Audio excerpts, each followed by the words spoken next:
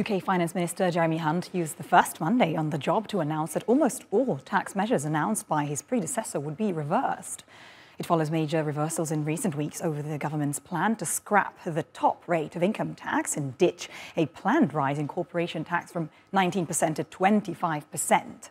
On Friday, Prime Minister Liz Truss fired her Finance Minister Kwasi Kwarteng less than 6 weeks after the pair took office, appearing to blame the turmoil sparked in financial markets by the budget he announced on September 23. Now, the pound is rising and borrowing costs are falling. For more on this now, let's go to Vicky Pryce. She is board member at the Centre for Economic and Business Research. Vicky, many thanks for being with us today.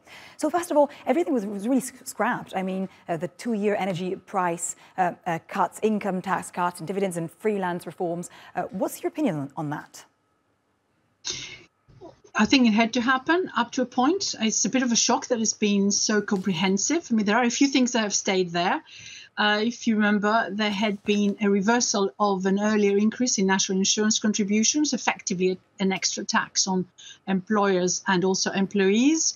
That has stayed as a cut, so that has not been reinstated, if you like. So there we are. We've got that part, which is probably something like under 20 billion pounds a year, maybe 15 to 20 billion. Plus, we had a stamp duty decrease, which is the tax you pay when you buy a home.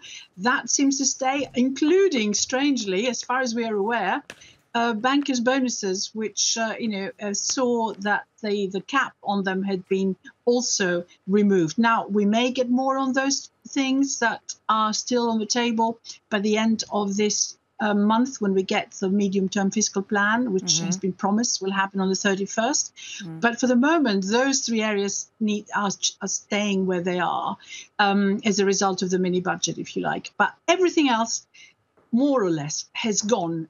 When I say more or less, it's because the electricity price freeze, which was announced, which actually was the biggest cost to the fiscal purse, if you like, that has been curtailed. So we are now talking about giving support just for 6 months for households and reviewing that at the end of April.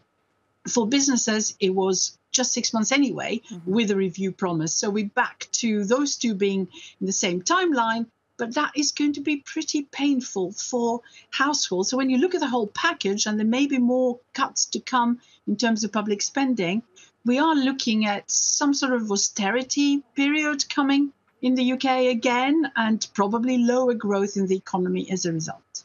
Vicky Pryce, many thanks for this interesting analysis.